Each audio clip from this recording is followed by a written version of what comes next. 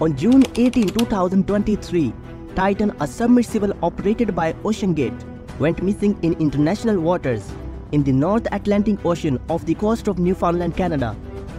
The submersible was on a tourist expedition to view the wreckage of the RMS Titanic, with 5 individuals on board, including the founder and CEO of OceanGate, Stockton, a British businessman Hamish Harding, a Pakistani businessman Shahzada Dawood and his teenage son Suleiman, a French explorer Paul Henry. Due to the estimated 3 days of oxygen supplied, there was a huge rescue effort by US Coast Guard and Canada's Coast Guard, which was unsuccessful until early on June 22nd, when evidence of the wreckage of the vessel started to emerge. Of that submersible that went down with 5 passengers on Sunday, leading to the tragic collision that the vessel imploded in the ocean depths and there were no survivors. So let's try to figure out what exactly happened and why it happened and what we can learn from this. If you didn't subscribe our channel yet, make sure you hit the subscribe button.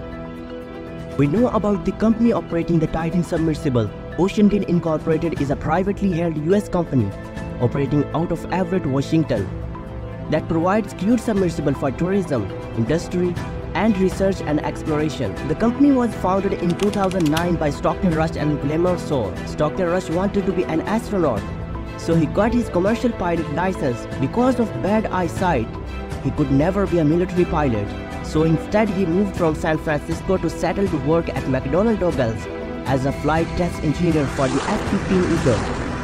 After attending the launch of Spaceship One in the Mojave Desert in 2004, he decided he didn't want to go up to space as a tourist. He wanted to be like a Captain Kirk on the Enterprise. He wanted to explore and pivoted his pursuit to undersea exploration. He was married to Wendy Rush, a descendant of Isadore and Ida Strauss, 2 people who actually passed away on the sinking of the Titanic, which ties into the story here today. The tragic events happened during a deep-sea tourism expedition to explore the wreckage of the Titanic, which sunk in the Northern Atlantic in 1912.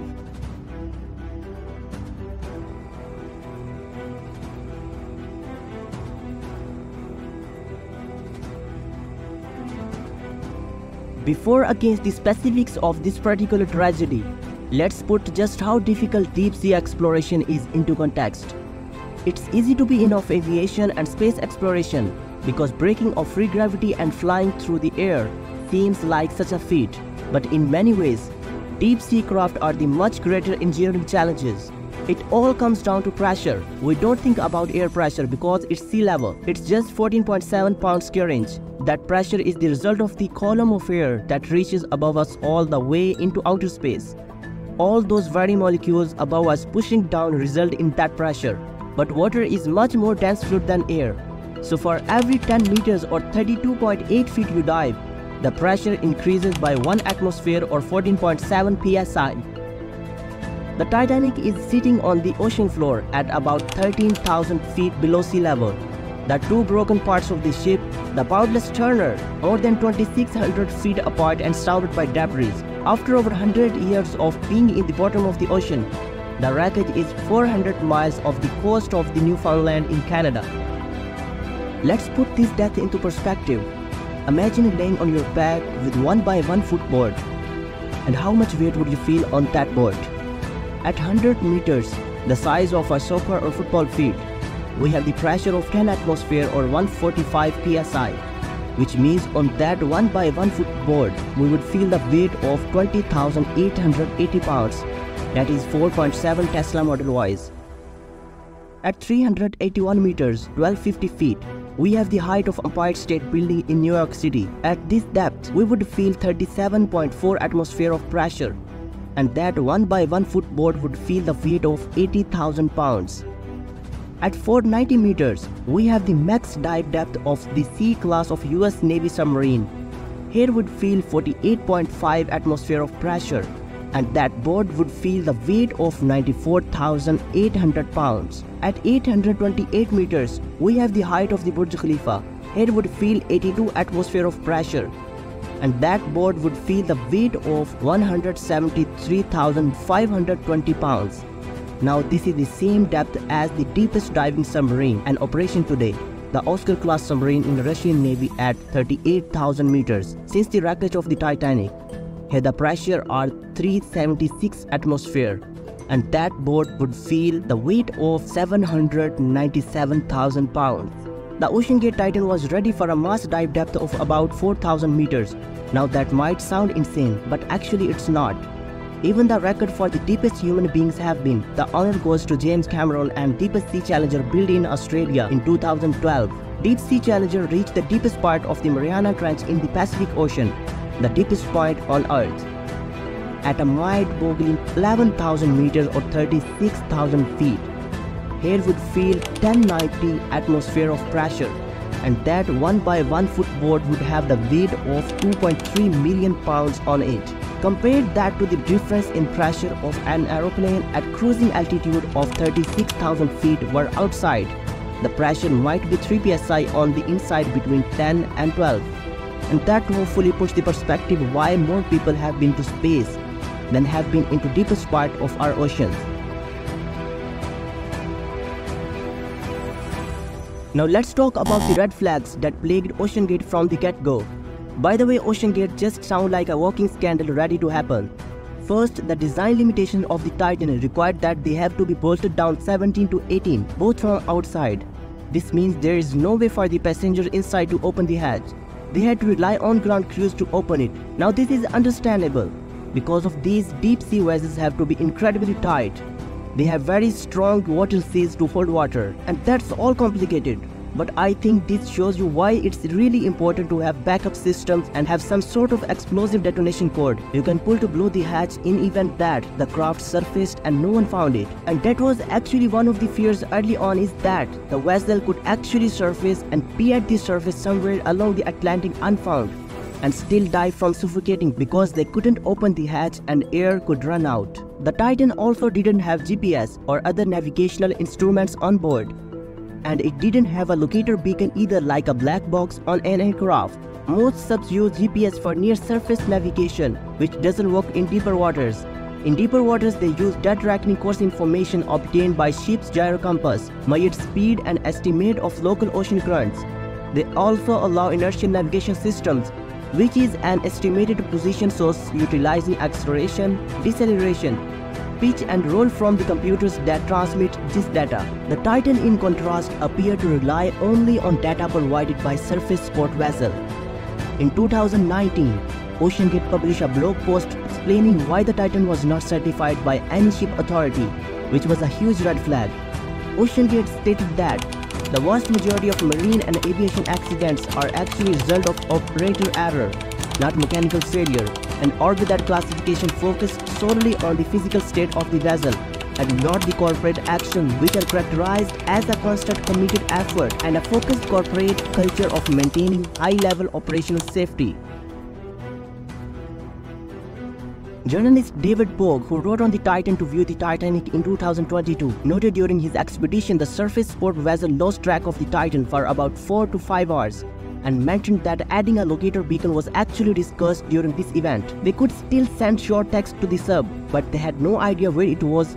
It was quiet and very tense, he says, and they shut off the ship's internet to keep us from tweeting, and they have already known that this could happen. The craft was also controlled by a video game controller, which sounds like some cool Silicon Valley way of thinking, being bag shares and break rooms, but it's downright stupid. Military spec products go through unbelievable rigorous testing, making them safe in all operating environments. For example, as expensive as Apple's Vision Pro headset is, at $3,500, it is downright cheap compared to $400,000 that is cost to get a helmet for the F-35 fighter jet.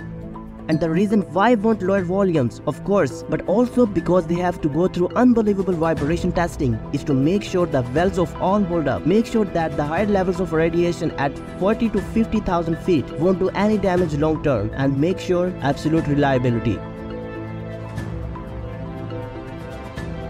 Now let's talk about how we got to the Titan.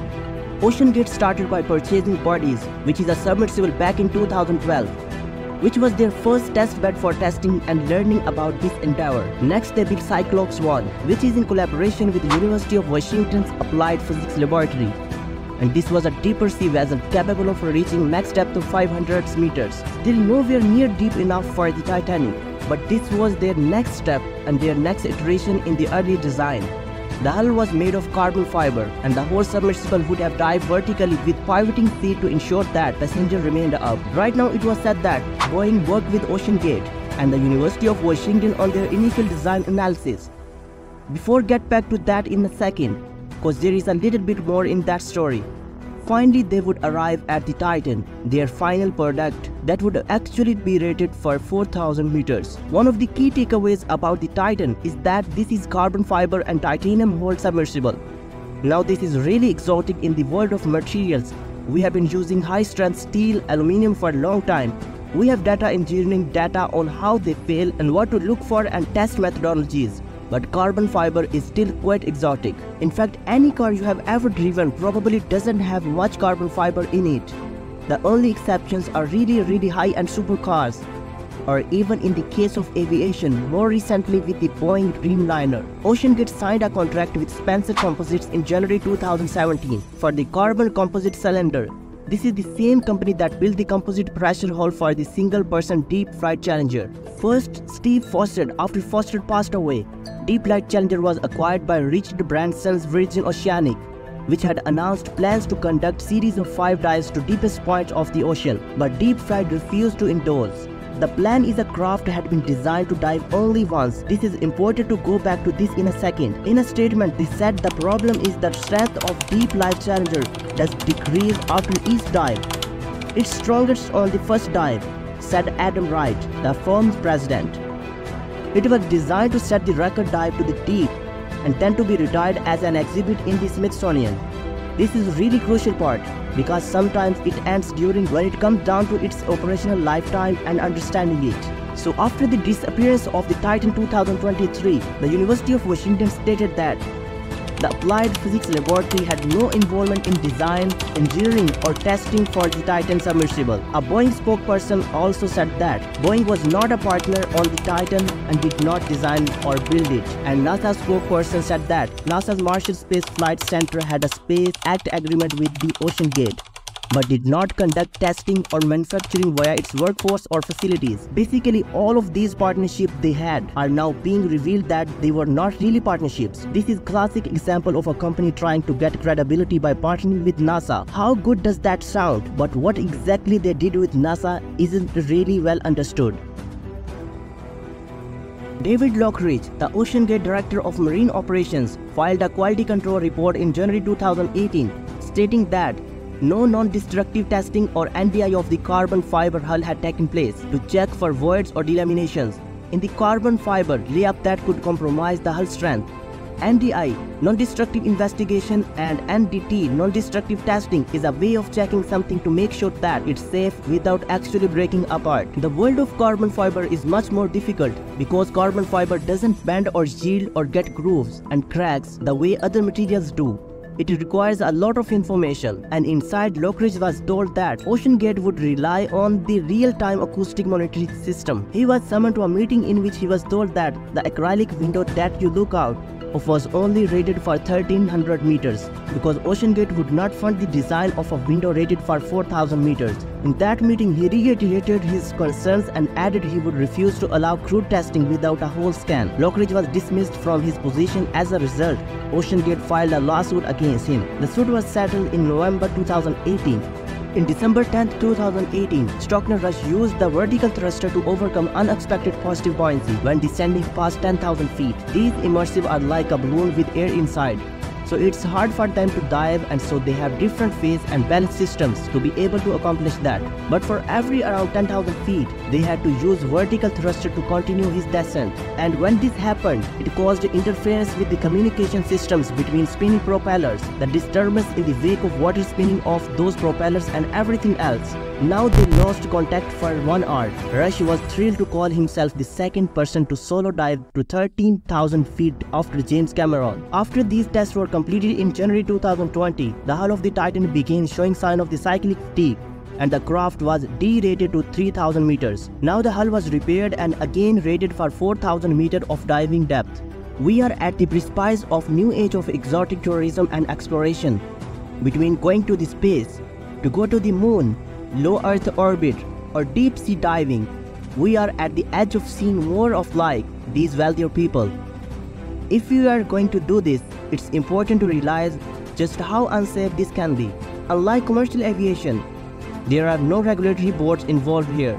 This is international water. The company did have to register the parent vessel that takes people from Canada. But what happens out in open waters is not very highly regulated. Our aviation is a perfect example. If you ever hop on an aeroplane, you cannot imagine how safe you are because of all people involved, from company members like Boeing and Airbus, personal engineering test officials, all the way to the FAA and other regulatory approval bodies that make sure every little thing is regulated and controlled. There is none of that going on here. One of the first things to realize about an implosion of the vessel is that there was probably not a lot of suffering. The people probably just died instantly. We mentioned that how much weight you would feel at this depth and you would pretty much just got crushed. They built a vessel that was itself pretty impressive. These are things that human beings could never do before. But the problem is every craft, every vessel, every engineering device has an operational lifetime. The way engineers do this by testing something and figuring out how many cycles can we hit with this before problems start to emerge, and then they add a safety factor. For example, aircraft are pressurized and depressurized, again pressurized and depressurized, and then overhauled. We tear down the wall panels and inspect and actually get out and check for any cracks and other impurities and imperfections, because any crack or any little dent can be stress concentration point where it will start to impound and fail. Then the aircraft is retired, and that is the operational window. Old aircrafts could probably fly for 1,000 more flights after that, but we don't want to do that. That is the operational lifetime. What was the operational lifetime of the Titan without ever established? They were not doing NDIs or NDT, non-destructive testing, to see what was happening to the carbon fiber. Again, the Titan just had some sort of crumble or some defect or deformation. Something was happening over a couple of cycles. I mean, they did successfully go down and come back 3 times, and on 4th time they crumbled. Another opinion is that Stockton was trying to make these tickets affordable. They started at $125,000, double that by the time of these guys went on at $2,050. Sounds like a ton of money. The real price of this probably should have been $1.5 million. That allows you to replace the vessel every so often. We have to always learn from our mistakes. So those are the things that we can try to improve, and maybe the next time somebody comes up with this idea to deep ocean exploration, there is better methodology in place, and I would imagine that it's gonna be much more expensive. Alright, that is a look on Titan's red flag and the reason of this tragedy that was neglected by OceanGate. If you thought this story was crazy, hit the like, subscribe and share button.